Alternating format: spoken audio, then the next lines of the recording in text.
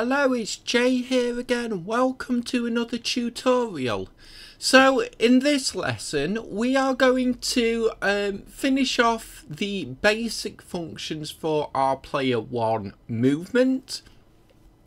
And as I said in the previous lesson, we will revisit this script to add other features, but this will get all the basics in place, and then we can move on and do other things, and then we'll come back to this at a later date.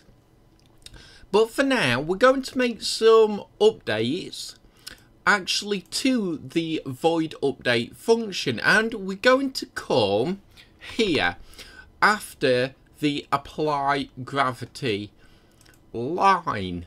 Now it must go here before any other code, so let's come here and we'll say for open and close brackets will open and close again.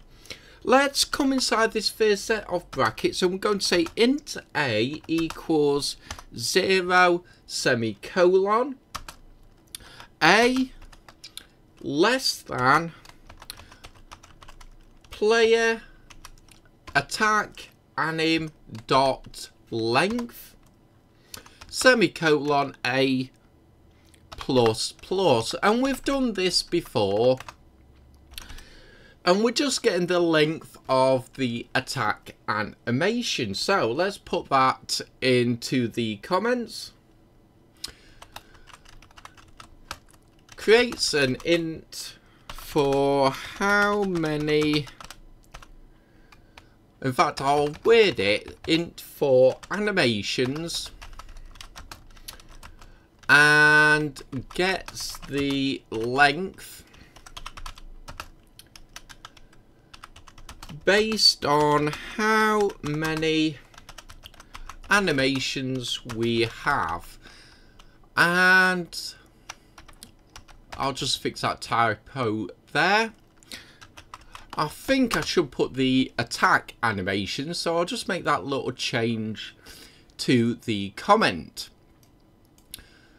Okay, let's come inside and we'll say if we'll open and close brackets. Inside the brackets we're going to say get component will open and close brackets, and what we want is animation will come here and we'll open and close brackets again, and then in between these closed brackets we're going to put is playing again with the capital I. We'll open and close brackets again, we'll come inside, we're going to say player attack anim open and close the square type of brackets. Inside we're going to put a. We'll come to this point and we'll say dot name. So let's put that into the comments, and it's quite simple. If an attack animation is playing, and again we've done this before, we'll do nothing and return.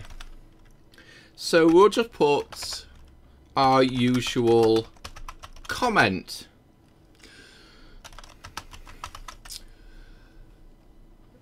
And this is quite self-explanatory. We're just saying that if an attack animation is playing, then we can't switch to another state until that animation has completed.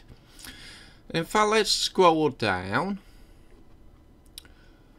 and let's have a look, because I believe I've already got the get component in place for the animation. Here we go, player 1 anim, and we'll come back to the void update.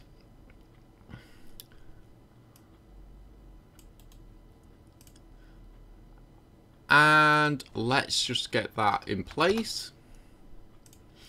We can get rid of those brackets. And this is because we already got it here. So with that in place, let's have a look what else we need to do. So let's come down here and we'll create of type private void, and we'll give it a naming convention of horizontal input manager. Open and close brackets, we'll open and close again. We'll copy in a debug log.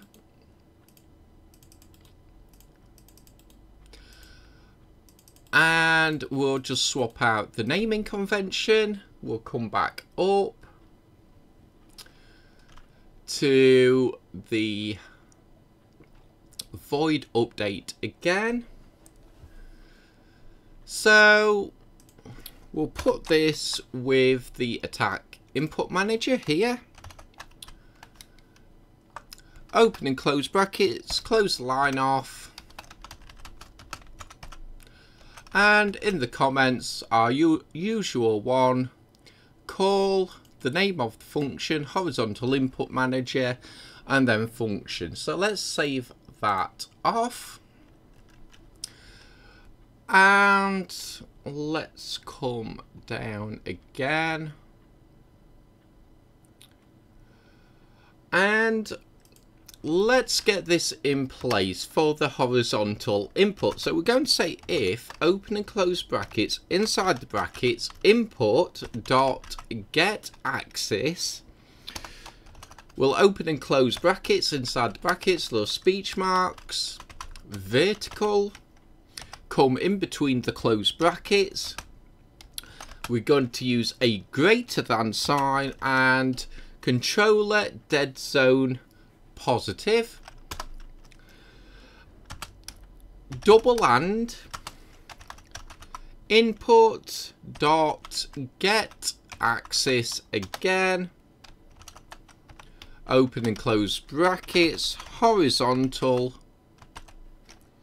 in between the closed brackets is greater than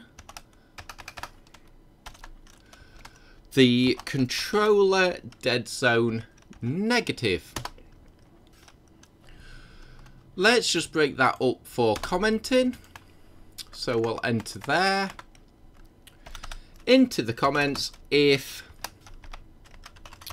vertical input is greater than controller dead zone positive. We'll come to the next line and I'll put this in capitals, and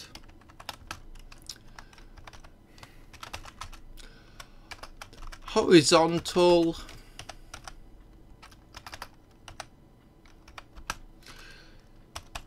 input is greater than the dead zone negative.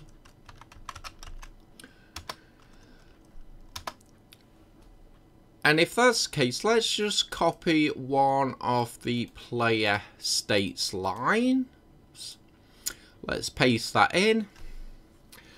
And play one states equal to, and we want the play, did we call it the player jump forward? We did, so let's just copy that in here and here.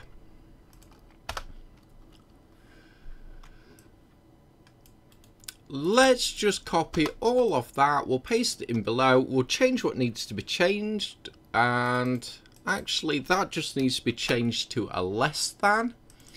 Obviously we'll change the comment, and we'll change it to player jump backwards. And that's the horizontal input set up. And now let's come to the player 1 idle. So we're calling the idle animation. We want an if statement, open and close brackets. Inside the brackets we want player is grounded, open and close brackets again.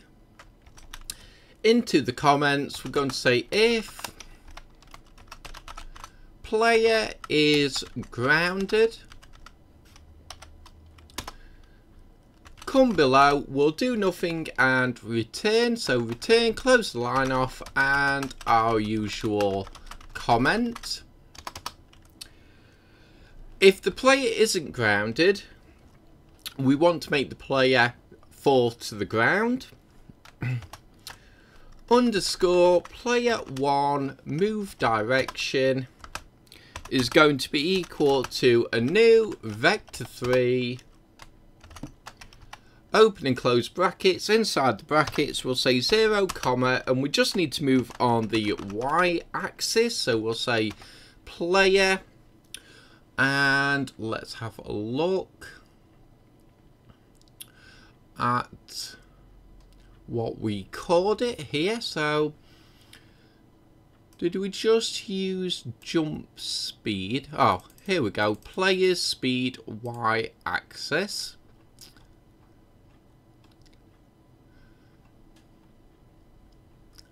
So let's come back, comma 0 again, and obviously close the line off. So set the move direction defined by a vector 3.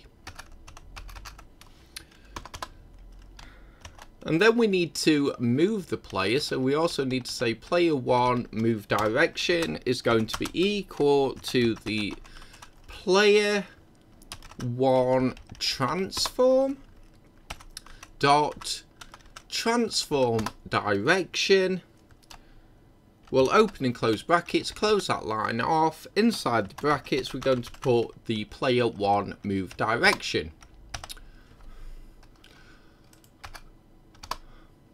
Let's just break this up for commenting.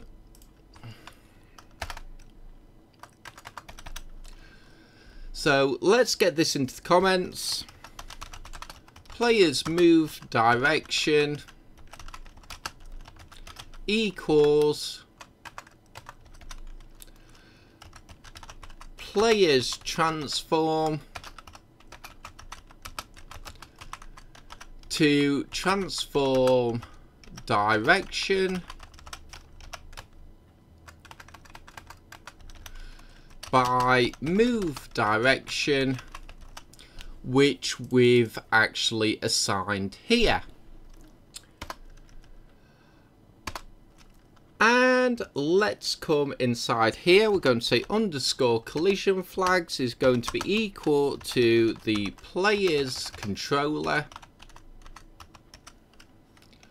And there we go, player controller dot move, open and close brackets, close that line off. Inside the brackets, players move direction, player 1 move direction.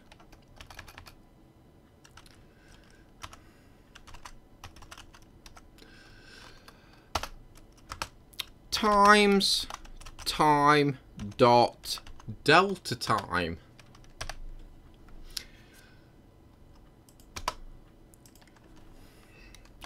Let's put that into the comments.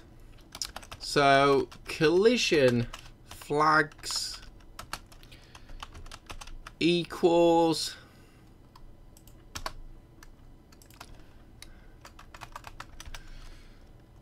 move player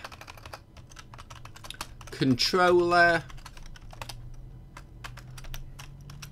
by move direction. Let's just save that off there for the moment. Let's come back to the void update now. So let's have a look. We need to come here.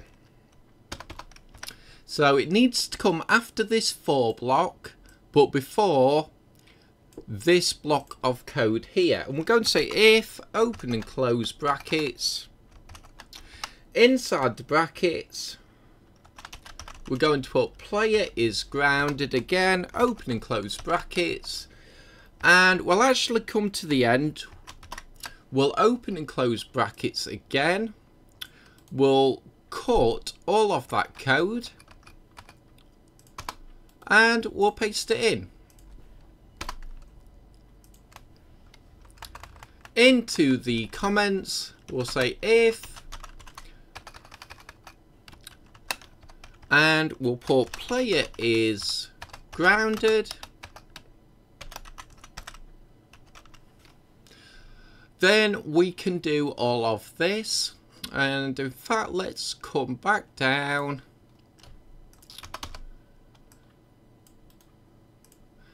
We'll create a new void.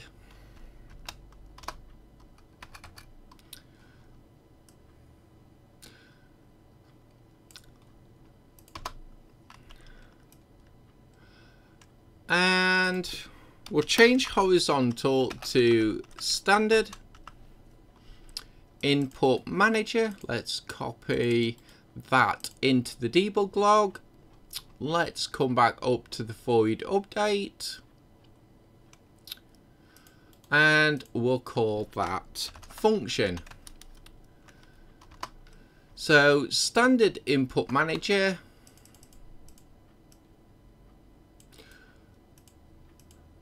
And we'll just put to call that in the comments. And we'll cut all of that code.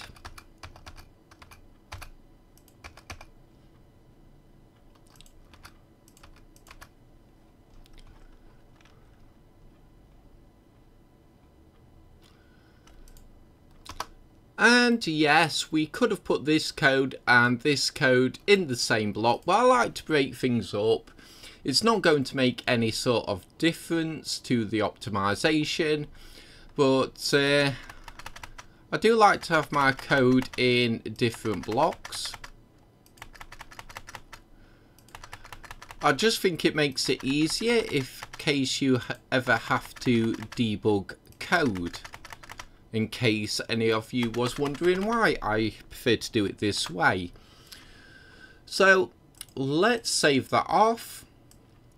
And that's our basic code in place. As I said, we will revisit this script and we'll add things like special moves and other things you expect to see in fighting games and the abilities for combos and other such things. But this will give us basic movement, and now we can actually continue on, create a few more functions, and then we'll come back and we'll add features and really start to polish up the product. But I think we'll leave it here for this lesson. So as always, I hope you enjoyed it. I hope to see you next time, and until then, as always, bye for now.